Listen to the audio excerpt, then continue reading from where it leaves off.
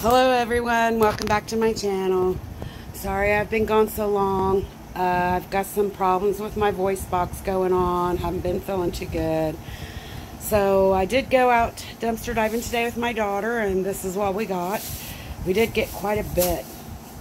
So we got some dish soap, and the only thing that was wrong with the whole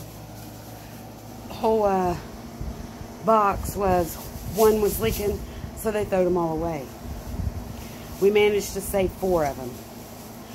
And we also got some cleaning vinegar. The outside's looking a little rough, but I'll wipe that right down. Got a whole case of these big white tall candles. They have no scent, but all of them were good except 3. So that means 9. We got some clothes today out of the Dollar General, some plain little boys t-shirts and a whole bunch of socks. And we did get some Made For Inspirations underclothes for women. We got some Cuban Blue Rose tone. That looks like, what is that? Oh, that's body wash. And we got some of this, I'm not sure what it is. Prevents hair breakage. We got a candle, and we got an Airwick thing that runs on batteries. We got a stack of colored paper. At Aldi's we got some green peppers, and Dollar Store we got some of these little vanilla sandwich cookies. We got 7 bottles of this fruit punch and a small thing of vegetable oil and some sugar.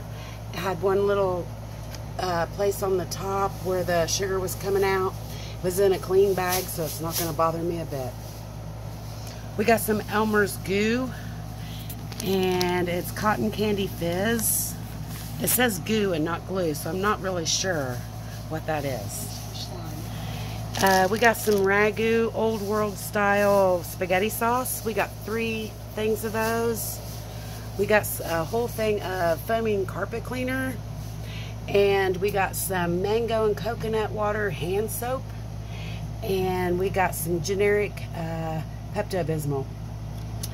We got a whole bag of these 10-count men's crew socks, size 6 through 12. We found some Planters dry peanuts. We found a whole bunch of these Skittles, and oh, they're the sour kind. We got a whole bunch of these pork rinds. There's 2 different kinds. There's Sweet Heat Barbecue and hot sauce.